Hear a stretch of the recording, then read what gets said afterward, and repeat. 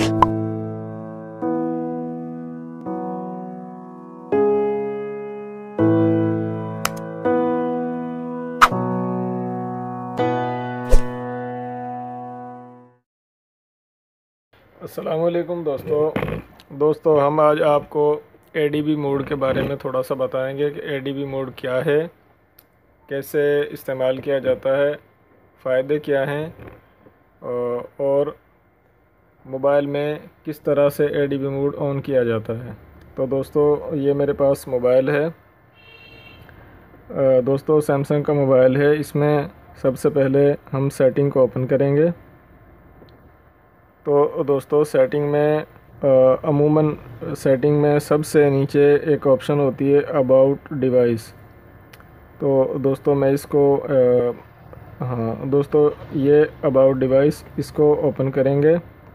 Open करने के बाद दोस्तों ADB मोड तमाम एंड्रॉयड मोबाइल में होता है।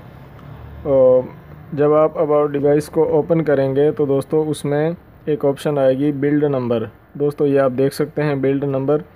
जब बिल्ड नंबर पर हम 7 दफ़ा क्लिक करेंगे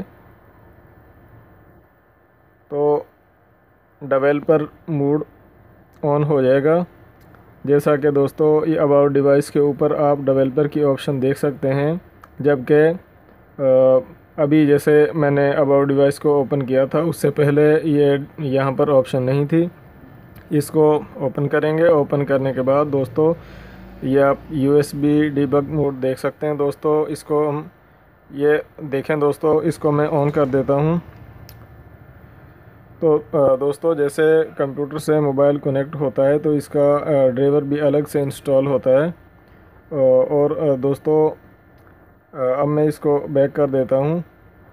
दोस्तों इसका फ़ायदा ये है कि ADB मोड के ज़रिए से हम मोबाइल को सिस्टम से कनेक्ट करके रूट कर सकते हैं या मोबाइल में एप्लीकेशन इंस्टॉल करके रूट कर सकते हैं।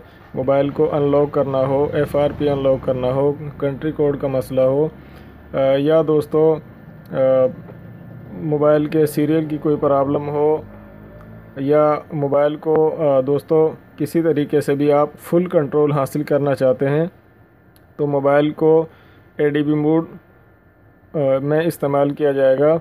तो दोस्तों ADB मोड को ऑन करने का तरीका मैंने बताया और उसके दोस्तों फ़ायदे और ये भी बताया कि उससे कौन कौन सा काम लिया जा सकता है। तो दोस्तों वीडियो देखने का शुक्रिया। अल्लाह हाफिज़।